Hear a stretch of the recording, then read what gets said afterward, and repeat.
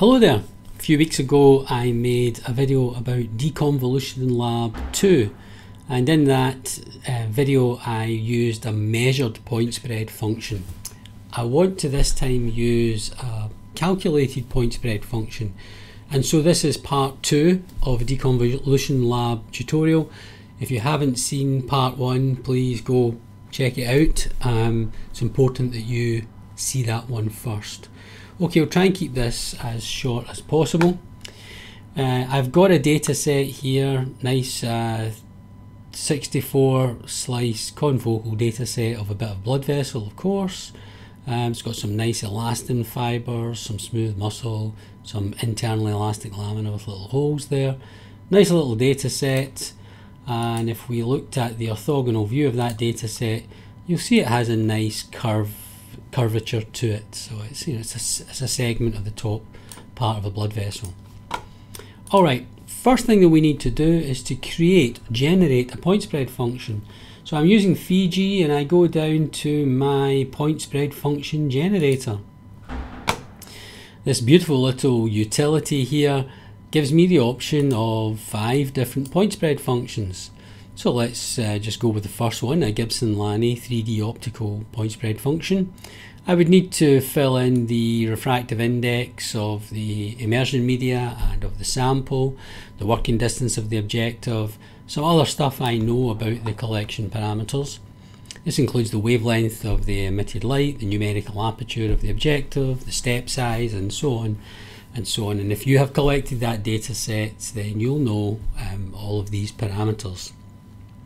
The size of the point spread function will be the same size as the dataset, 256 by 256 by 64, and then let's just run it and see what happens. There we go. It pops up this little window here and it gives me a lovely point spread function, which I can see by viewing on the orthogonal views. There we go, lovely point spread function. And I would save that as a series of TIFF images into a folder and call it my Gibson-Laney point spread function. Let's do another one. Let's do a Richardson-Wolf point spread function. Let me see the progress down here. Here we are. Get some parameter information about that point spread function. It looks nice. It looks a little bit different. We'll check that by looking at the orthogonal views. So you see a more symmetrical point spread function compared to this one. It's unfortunate that Fiji only shows you one orthogonal view set per data set. So okay, you see I've got 2 quite different point spread functions modelled using the same parameters, but obviously using different algorithms. So how do we apply this to our data set? Well, I shall get rid of my point spread function generator because I have already generated my point spread functions. I have my original data set here and I will make that the active window. My point spread functions here, I have previously used 3 different point spread functions. All that is required here is that I would drag my folder of images which contain my point spread function here. I would just drag these into this window. So let's go with this one here, the Gibson-Laney. So I've got a Gibson-Laney point spread function, which is this one. I'm going to deconvolve the active window, and the algorithm I'm going to use is the Richardson-Lucy with 50 iterations. Let's just run it. It shows you here the speed,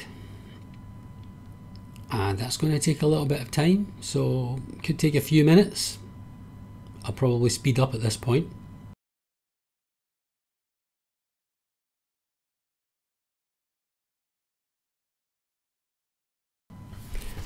Right, there we go. It took just about 90 seconds. It seemed like quite a long time when I was sitting here waiting for it, but that's pretty good, isn't it? It's quite fast. So here is the original data set. Here's the deconvolved data set using the modelled point spread function. And you see, yeah, it's a bit sharper, isn't it? I'd maybe just enhance the contrast just so that you can see that a little bit more clearly.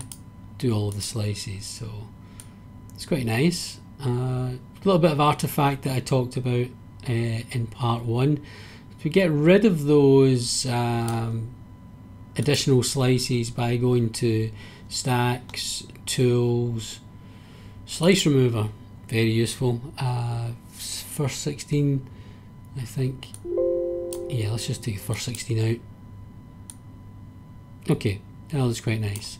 And we make a, well, we could look at the orthogonal views. Okay, you see it's certainly sharper, there's less fuzz. Let's just make a Z series of that. Z projection, we'll make a maximum intensity, okay.